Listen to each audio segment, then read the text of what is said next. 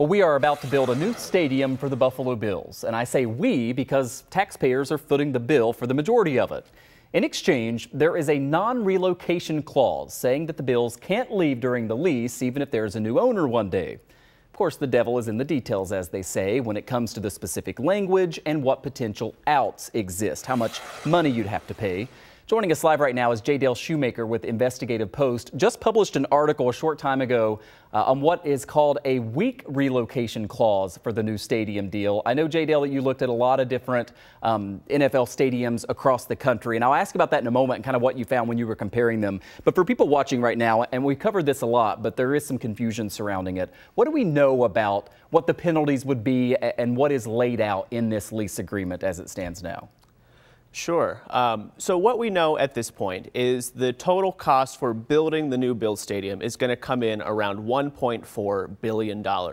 Now, taxpayers are footing the bill for $850 million of that. And then there's another approximately $400 million that is going to be contributed from the county and the state for upkeep, maintenance, and things like that. So what we know about the lease agreement right now is that it's going to run for 30 years, and at year 15, the penalties for the Bills breaking the lease start to decline.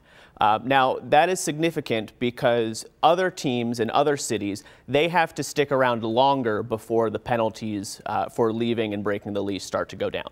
Yeah, so you looked at the costs and then the specific contracts and leases for other stadiums that were built using public assistance since 2014. And again, the article is titled "Weak Relocation Clause in Bill's Lease." Why the weak term? What did you find as you kind of compared this to what other teams are doing? Sure. I'll give you some examples just as comparison.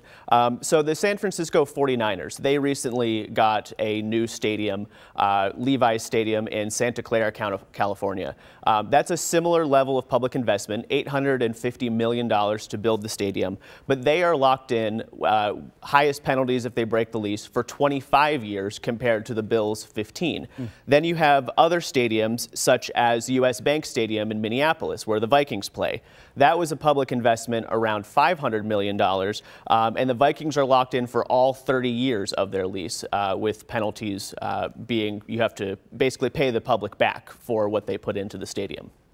I know that you talked to an economics professor who kind of follows all of this, and that's where you got the word weak, right, as he studied this.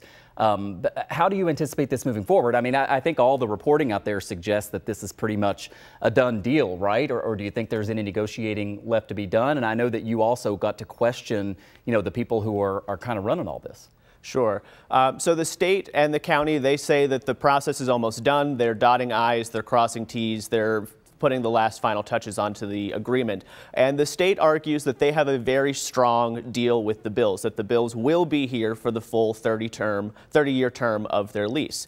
Now, the word weak here is coming from the fact that the penalties start to go down after year 15, meaning that after year 15, which is not that long of a time compared to other NFL teams, the Bills hypothetically could either move, break the lease and move, get sold, and that new owner could take them somewhere else, and the penalties would not be as big as they were, year 0 to year 15.